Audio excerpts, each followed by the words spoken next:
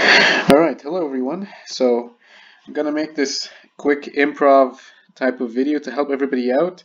A video is the easiest way for me to do this, I think, rather than type something up. And a lot of people have been confused about this lab. So I'm gonna do my best here. I didn't practice anything, so I'm just gonna go with it and see what I can remember from this lab. So, alright, I'm gonna go off of the Excel sheet and go through the steps, and also along the way explain what that part of the lab was about, so you can use that for your lab reports. So okay, the first part is we have this galvanometer instrument that measures things up to 500 microamps. Before we can get to use it, we want to know its internal resistance, because that's going to be important later on. So okay, we're going to start. 1 second.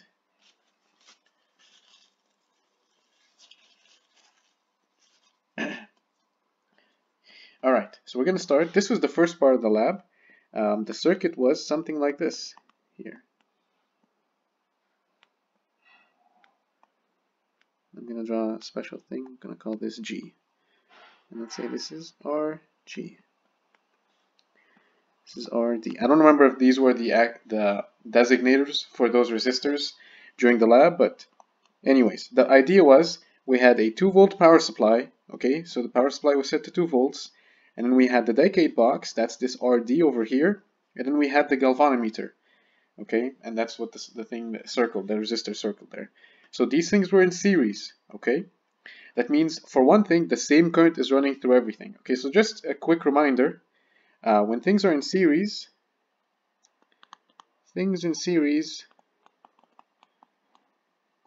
have the same current. Things in series have the same current. These things are all in series. Okay.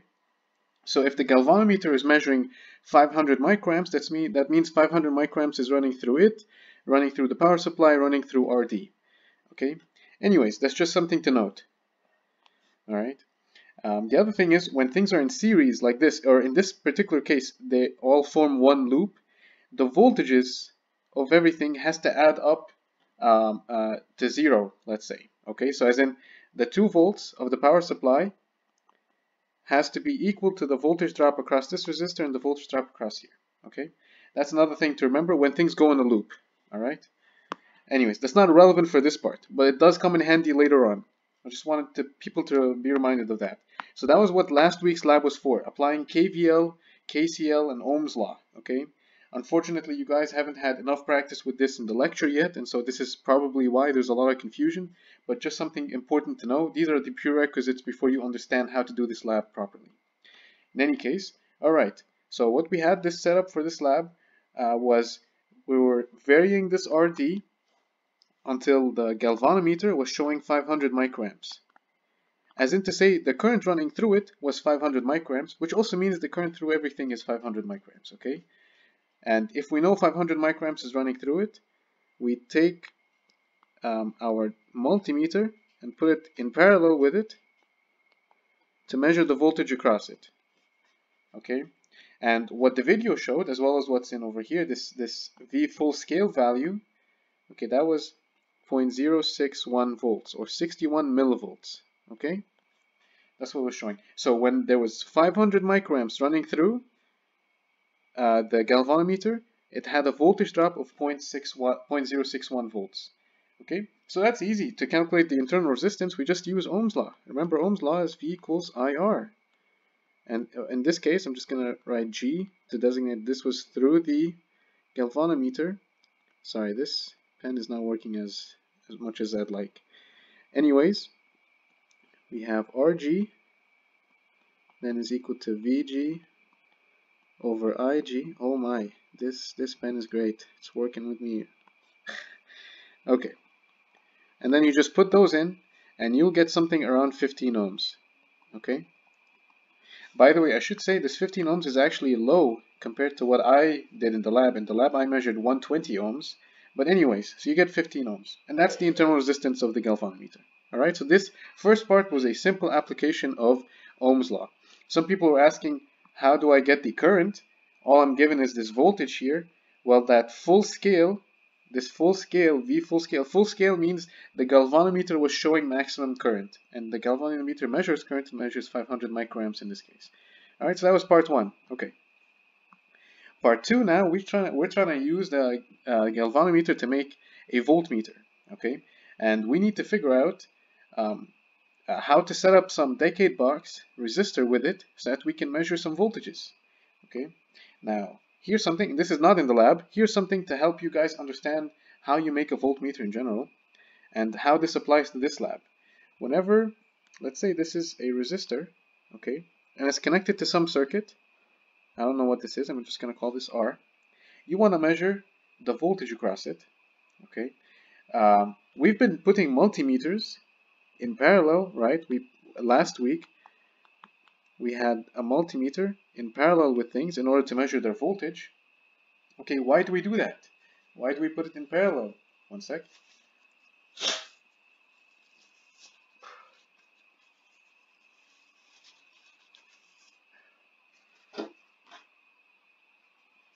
Okay, why do we put this multimeter in parallel? Okay, so let's say here we're measuring the voltage here. This is how I designate voltage, by the way. Put a plus and minus to indicate kind of the polarity of the voltage. In any case, why do I put things in parallel? Because things in parallel, huge point, things, I'm so sorry, this pen is not writing well at all. Things in parallel have the same voltage. Okay. Hopefully your brains can fill in there, or just listen to what I said. Things in parallel have the same voltage. So your multimeter here is also going to have that voltage drop V across it, just like this. So if you know the voltage drop across your multimeter, you also know the voltage drop across whatever you're trying to measure. So that's why you put things in parallel, okay? Here's the thing though, you gotta be careful. If you put something in parallel, then it starts to draw current. So this is the other point. Things put in parallel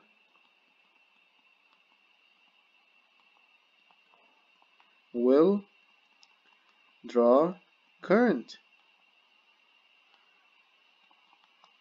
Okay, that's important. This is not mentioned in the lab manual or in the video, but it's very important to know because let's say through this resistor, I'm going to write down an example here. Let's say that this resistor was 1 ohms, and let's say there was 1 amp running through it.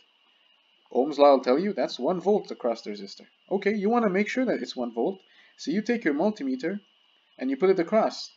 But your multimeter, if it's not designed properly, it might take some of its own current, right? The current running through here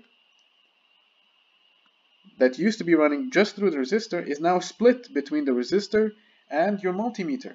Okay, that's KCL. The current coming in must equal to the current coming out.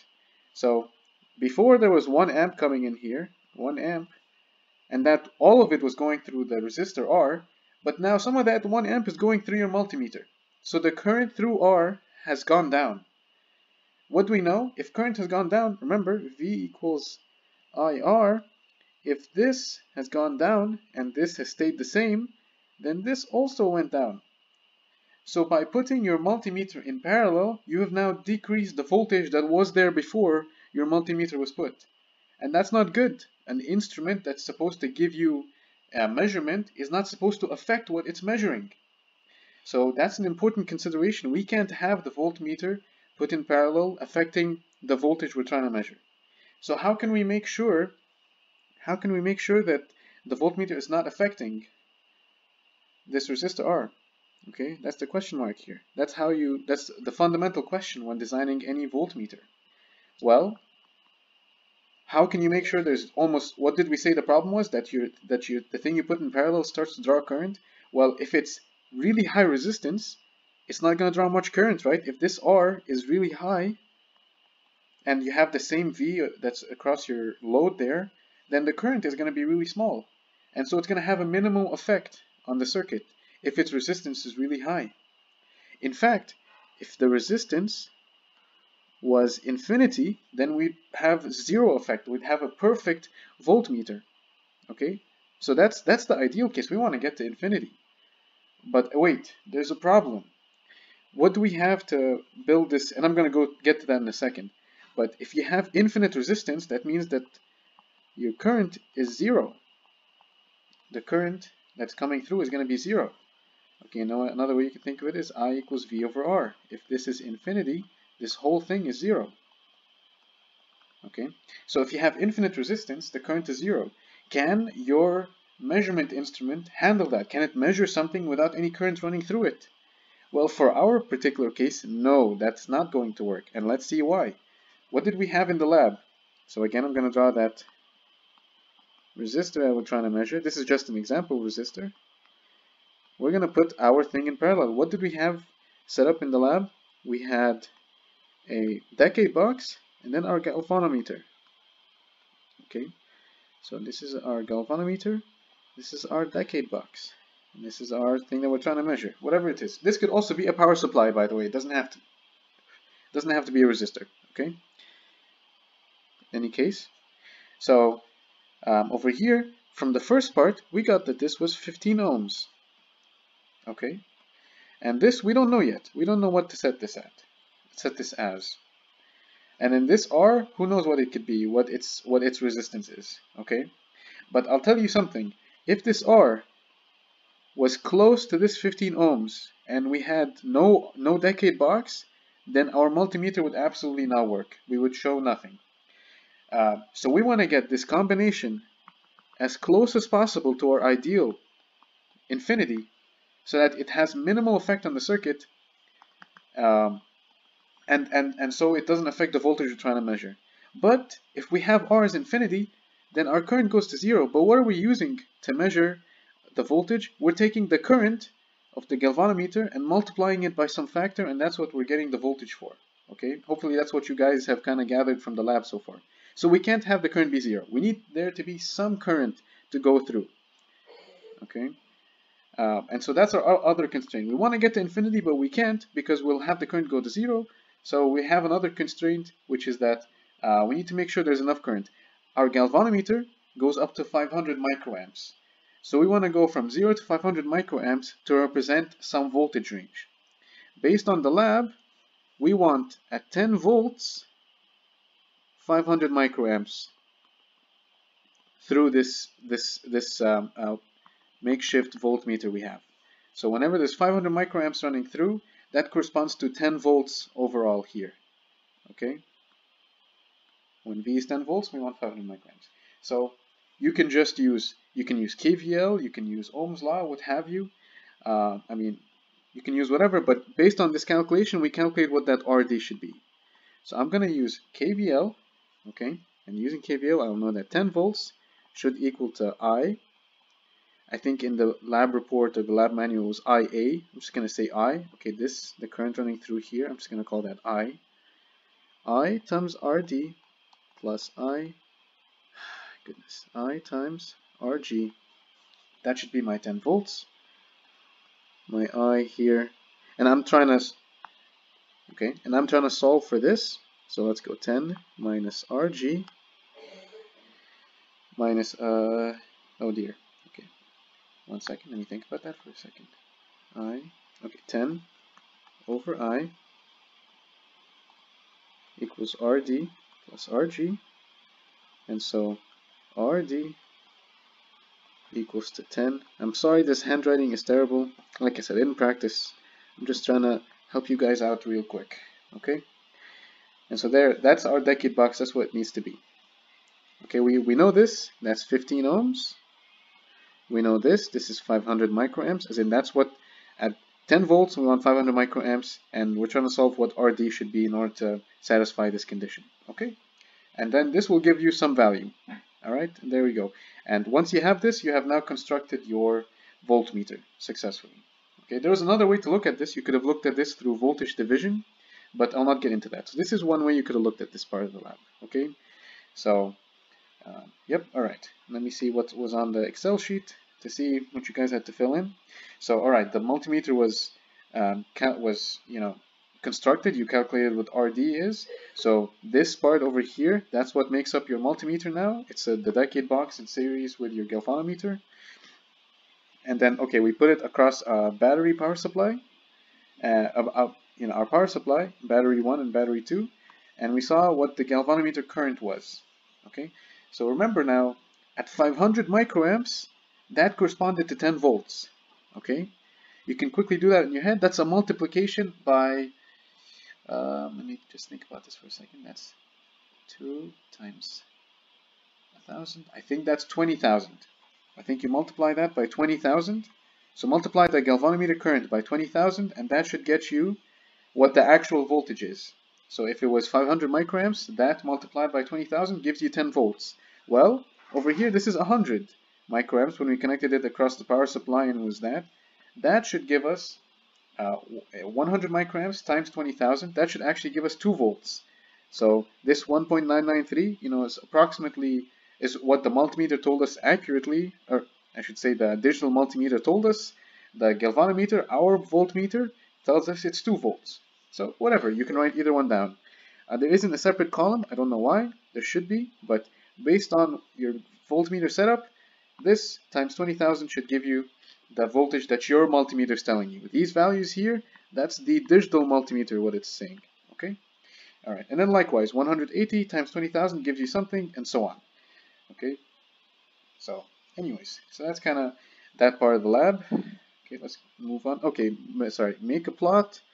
Yeah, this is just a scatter plot. You guys have done this for the last lab. By the way, if you're making a scatter plot, it's easy. Just put your points in 2 columns, and then insert. And then there's here, and this you can see this part here. That's a scatter plot. These dots, you just put that in, and then you can play around with it. You can figure out how to make a best fit line and show you an equation and all that. Okay.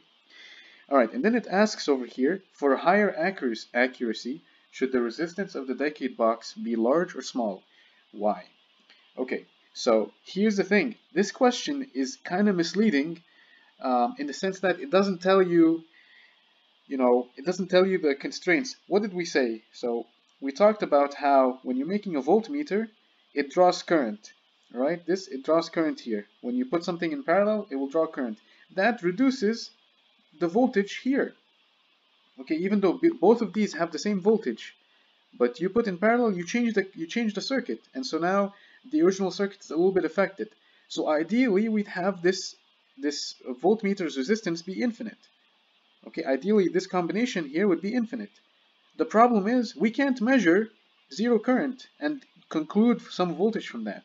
So we got to work with this galvanometer and have it be 0 to 500 microamps, and that gives us the best range of values that we can measure.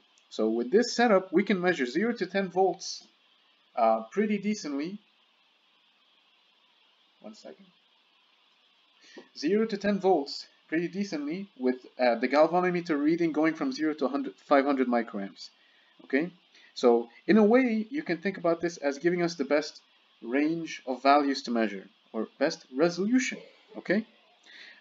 If this RD was higher than whatever we calculated from this, then we would not get the full range. Or at 10 volts, it might instead be 400 microamps if this RD was higher. And so we're having less of an effect on the circuit now. Our overall resistance is closer to this infinity ideal, but we're not able to measure in as tiny increments as we used to be.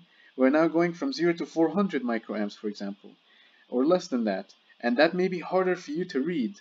So this gives us best resolution, we can say. Okay, resolution is how tiny of an increment of voltage we can measure. Okay, for example, a 1 volt difference here corresponds to 50 microamps. But if our range went from 0 to 400, a 1 volt increment is 40 microamps, so it's smaller. Okay, so best resolution is from this over here. However, this is the ideal. This has the least effect. So there are 2 constraints you're working with here that are counter to each other. This one gives us better resolution. This one has less of an effect on the circuit. Okay, so that's what I would mention. That's what I would answer to the question. Neither of these is necessarily better than the other. This all depends on what you're trying to build. And this is more of an electrical engineer's problem. So I think this would be enough for you guys to answer. Okay, as long as you're able to recognize these 2 effects, then you should be good to go. All right, so that's that question. Okay, and the last part, you're measuring an ammeter, or sorry, you're making your galvanometer into an ammeter. Now this was by far the most confusing part for everybody, and I can understand why. I have no idea why we decided, whoever, put this lab together decided to do this, whereas for the previous part we didn't have this kind of plot. I mean, it's not necessarily, confusing, it's just extra, and it kind of takes away from the idea of how we were going about the lab so far. This is, a bit of a change from that. So I don't like this part very well, but the idea is still there. We're trying to make our galvanometer into an ammeter now. Okay, so some of you might be wondering, so what's an ammeter? An ammeter, okay, I'm going to represent it with this symbol. It measures current, for God's sake. It measures current. Okay, but wait, our galvanometer here, okay, with the resistor through it, it also measures current. So why are we having a whole separate lab part devoted to this? Well, because our galvanometer goes only up to 500 microamps, and for this part of the lab, we want it to be able to go up to 100 milliamps. That's over 200, or yes, I think 200 times as much, or 2,000 maybe, one of the two. I can't remember. Like I said, I didn't practice before this, but somewhere around that range. So we wanted to be able to measure orders of magnitude more current. So what does that mean then? Then we need to have it somehow set up so that we can allow it to only take up to what it is rated at for this 500 microamps. And then we need to have somehow a way to bypass the rest of this 100 milliamps we're trying to measure, and have all this together be an effective ammeter. So before, we were measuring voltage by putting something in parallel, right? And in this voltmeter of ours, we had two resistors. This was the decade, and this was your galvanometer. Okay, this is what we had. So this is when we're measuring voltage, we put something in parallel. Like I said, things in parallel have the same voltage. Remember earlier in the lab, I pointed out things, that was not there. I think I wrote it down here and I raised it, but I said that things in series have the same current. Well, yeah, now that's what we're going to do. We have our thing that we're trying to measure the current through, and that's where we put our ammeter. We put our ammeter in series. Okay, so we're not putting it in parallel anymore. All right, so now let's explore this ammeter that we want to make a little more. In a similar way as we were doing the voltmeter, we had certain constraints and an ideal that we were trying to get to. Okay, when you're having an ammeter, you want to make sure you're not affecting the current you're trying to measure. Okay, so here's the problem. If you put your galvanometer in, not only does it only measure up to 500 microamps, but it's got a resistance of 15 ohms. Okay, that means that when you put it in the circuit, you're adding resistance in, and that will definitely affect the resistance, the current running through the circuit. And so your instrument is a bad one. Okay, like I said, the ideal cases, we don't want our instrument to affect our circuit. We want to measure without changing anything. Okay, so how are we going to solve this problem? So and just to give a quick example, if this is our galvanometer here, and this was a 1 ohm resistor, let's say this is 1 volt, this is our circuit here. Without the galvanometer in play, 1 volt across 1 ohm, that gives us 1 amp. However, once you put your galvanometer in series, guess what? Now you have 16 ohms in the circuit, you have 1 over 16 amps. Let's say that's like 5 milliamps. So from 1 amp to 5 milliamps, that's an order reduction of 200 by putting your galvanometer in there. That's terrible. Okay, so we can't have that. So what we want to do is kind of a couple things. Reduce the effective resistance, RG. Before, for the voltmeter, we were trying to increase it, right? We were trying to get our R to be infinity. Here we're trying to do the opposite. We want it to be really low resistance. Okay, so what's one way that you can reduce the resistance of something? That's what last week's lab should have kind of hinted at to you, because when you have a resistor and then you put another resistor in parallel to it, overall both of these, the equivalent resistance is going to be something less, which is something that I think surprised some of you, and some of you were emailing me. For example, if this was 1 ohm, this was 1 ohm, the equivalent resistance is not 2 ohms, Okay, it's not 2 ohms, it's actually 0.5 ohms. Okay, and that has to do with the way the formula for things in parallel goes like this. Okay, 1 over R1 plus 1 over R2 plus so on. Okay, please remember this formula. So many people have been asking me questions, and really it was just, look at this formula and your questions will be answered. A lot of people had confusion from this, and there was no good reason for it. This was given in the lab manual for lab 3, and I also have emailed it myself, this formula, many times. So please, this is key to a lot of the questions here. Okay, in any case, all right. So we have our galvanometer. We want to reduce its effective resistance so that it does not affect the circuit. Right now it's 15 ohms. That's a mighty 15 ohms. And in fact, in the lab, it was 120 ohms for me. So that's huge. That's terrible. We want to reduce that down to way less, something like 1 ohm or less. Okay? And in fact, that's what we're going to design towards. We're given the criteria that we want to measure 100 milliamps. Okay? But we're only able to measure with the galvanometer 500 microamps. So how can we make this two meet up? What can we do? Okay, this is how we set up the problem. Think of this. So okay, by the way, so this is, we said this is kind of the idea. This is the setup. Okay, we're going to reduce the effective resistance of our galvanometer. Those two together will be put into our circuit as our effective ammeter. Okay, so here's our ammeter setup.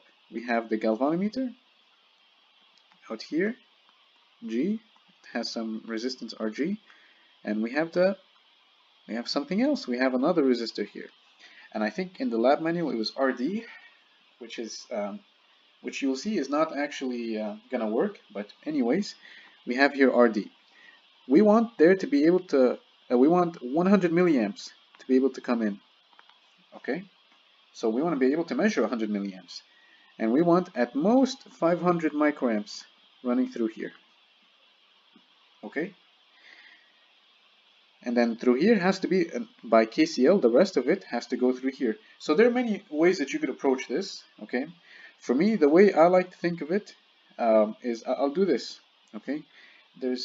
Now look, I said this is just the way I do it. There are many ways you can think about this, okay? But there is something called current division, okay? So there's something called current division,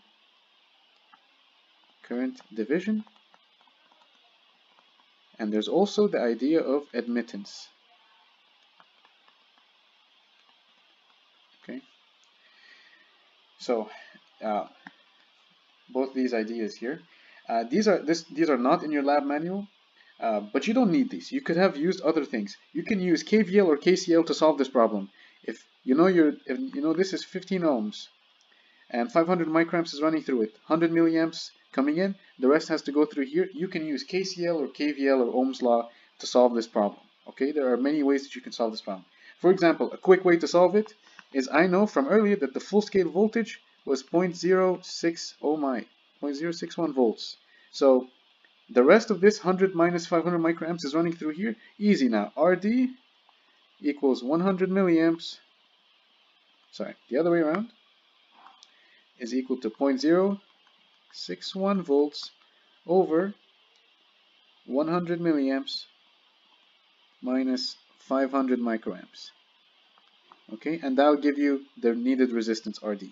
Okay, and there you go. That solves this problem. Okay, the way I would solve it is I use this idea of current division and admittance. If anybody is wondering, I can explain to them this further, but this is how you could do it. See, this was just an application of Ohm's law and KVL, and that's it, and KCL as well. So this is using last week's labs. Okay, but in any case, this is the solution. So you use this, you're good to go. All right.